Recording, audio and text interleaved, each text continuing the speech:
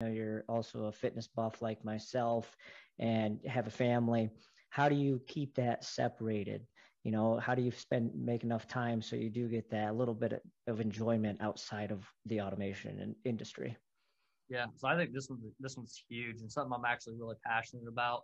Um, I think that for everybody, they have their own version of what work life balance is, and they really need to create that for themselves.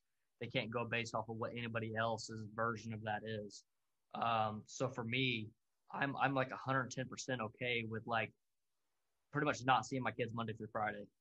Right. Uh, and whereas I do see them, they're there in the evenings and whatnot. But that's where I devote my work, and then when it comes to the weekend, I try to completely shut off. If I have the Oh, ability, okay. Yeah.